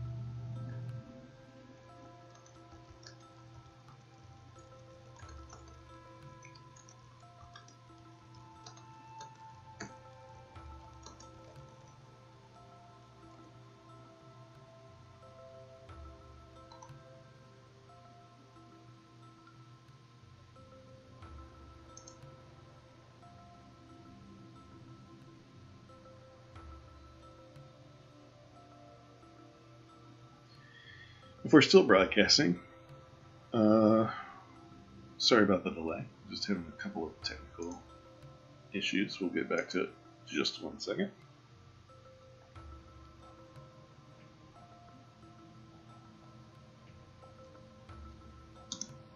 I'm going to keep going, and then if we're having problems, please let me know in the chat, because I can still read the chat for now.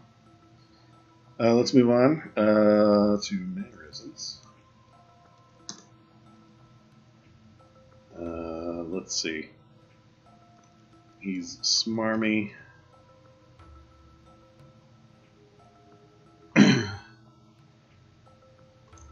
Grinning.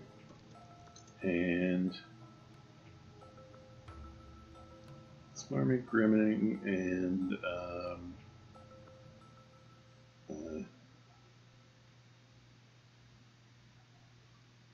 strokes his chin with his gloved fingers.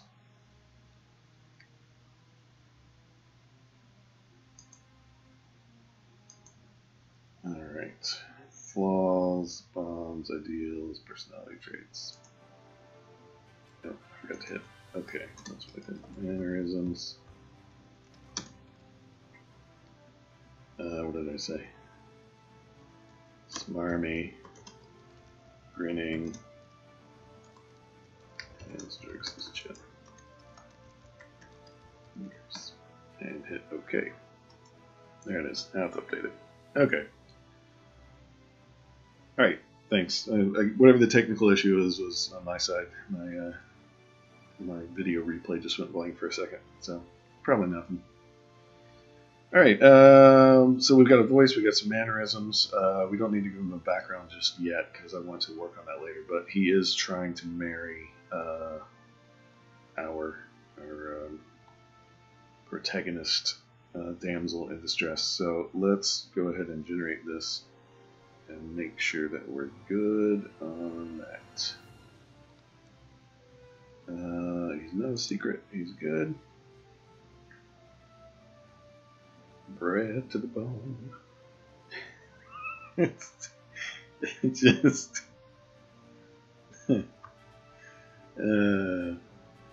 hopefully the people who are making characters for these games will also come up with hilarious names, because I think that would be funny. Alright, so we've got his here's his inventory. If you need to see his inventory, we've got his voice and all that kind of stuff. So, alright, let's briefly talk about how you make a character in 5th edition D&D. You will need a player's handbook for that particular part, and you'll go in and basically follow step by step. It's pretty quick in this one, in this version, but you will pick some of your information. Your class will be something like cleric or paladin or fighter, something along those lines. His alignment, he'll be some sort of evil. We don't know yet. We'll come up with that. He'll probably be human, just to make it easy. But we could definitely make him something else. His deity will be the Church of Rhea. We'll have to detail what that is. His age will be somewhere around marriage type age, so maybe early 20s, late teens, something like that. You can fill some of this stuff in based on the picture if you want to. Ability scores, we will make him, at some point, we will focus on making him capable enough in combat that if the players did decide to physically fight him, that he would survive okay for a little while and make it an interesting fight. But we will work on making, he will probably be a mini-boss at some point, so we will have to work on making him specifically, but I don't think we're going to have time this stream. We're going to have to do that on a later stream. I do want to get into,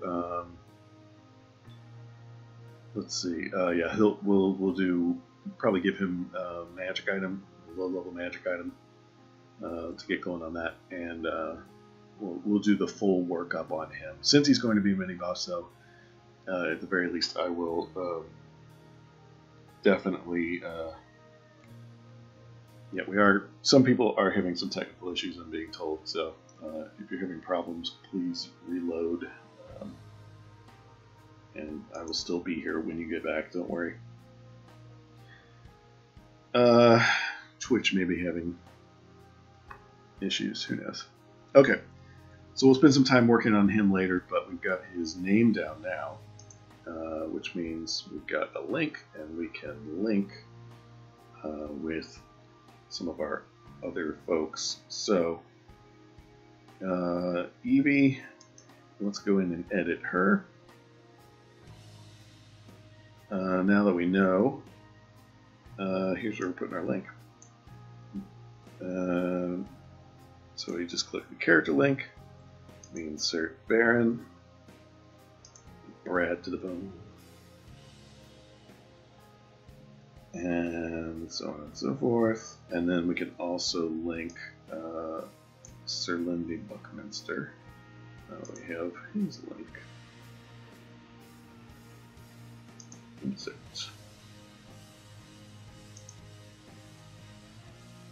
Okay, and now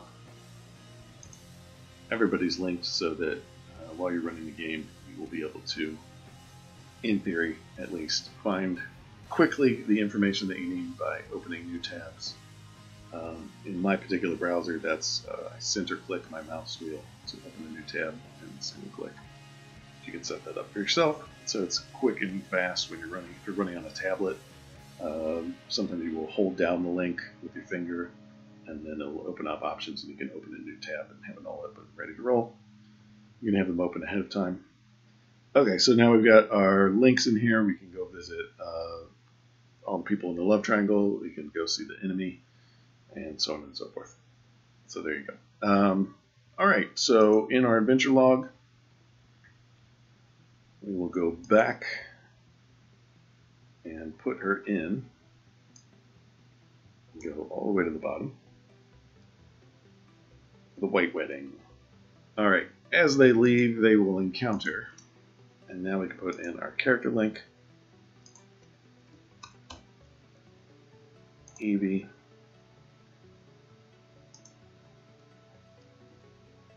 They will encounter Evie Mix. Let's just write the short version for now, and then we'll flesh it out a little bit later. She will explain her forced marriage, beg for help, and give the party 2 tickets to the Paradise City Masquerade Ball. Okay, so that's our hook. Hook is set up. All right, the rising action. This is where the party decides what they want to do. Eventually, they will have to get inside the mansion. We do need to decide which mansion. We have 2 mansions, either the Mayor's Mansion or Marilyn's Mansion. Looks like we're having more buffering issues. If you are still with us, sorry about the buffering. I don't know what that's all about. My internet connection is good, so maybe it's on Twitch's end. There's not much left anyway, so let's see what to do. So we will work on what they find when they get to the mansion next time, because that will be our climactic battle. So this next section will be the party will need to decide what they want to do about the arranged marriage, if anything. This is where we'll do our options. Let's leave that there for now. If you want to, we can try one of our cool accordion things. Let's see how that works. I haven't done these before, but you have an accordion I'll show you what it looks like in a minute.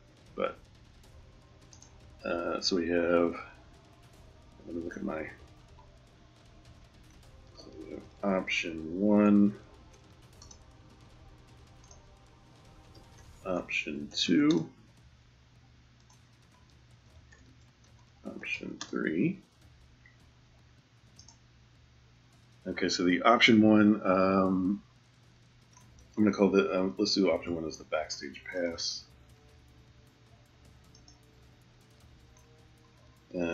The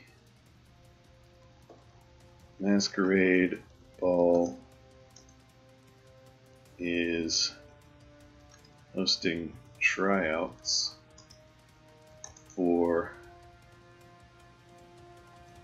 a group to entertain the party goers,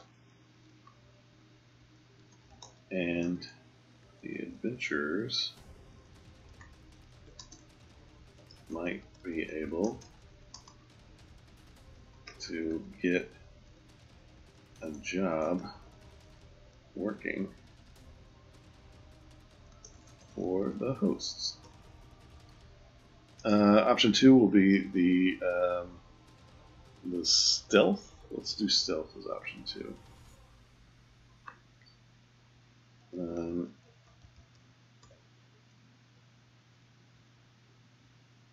Stealth entry.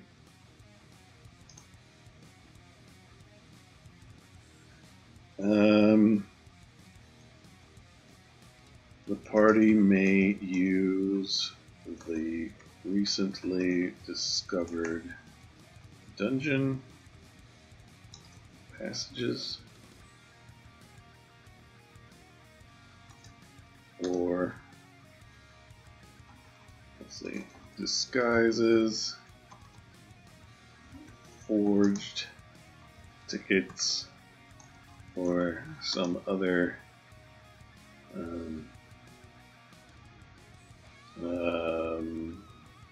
dishonest means to get inside the mansion. And then option 3, I forgot what our option 3 was, so let's insert this and see what we got. Let's save.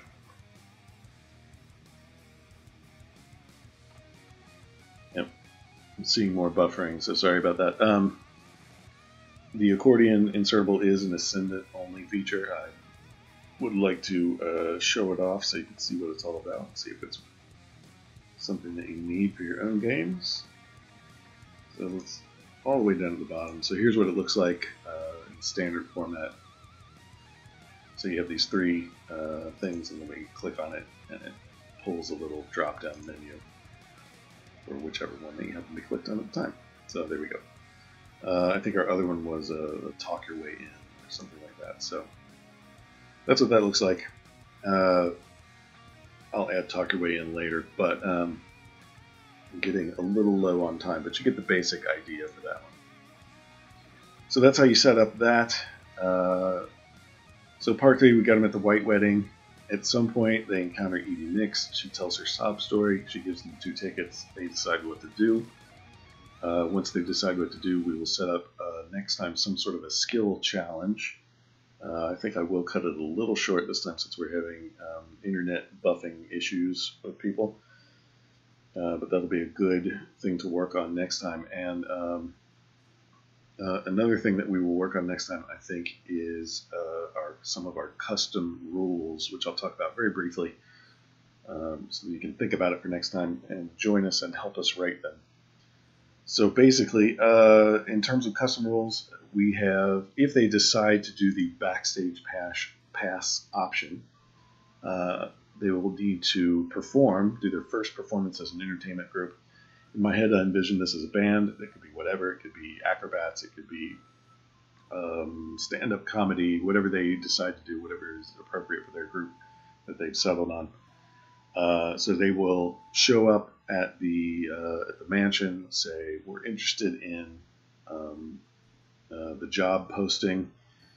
to be your entertainment for the night, and then they will have to demonstrate their skills, and then we will do what's called a skill challenge.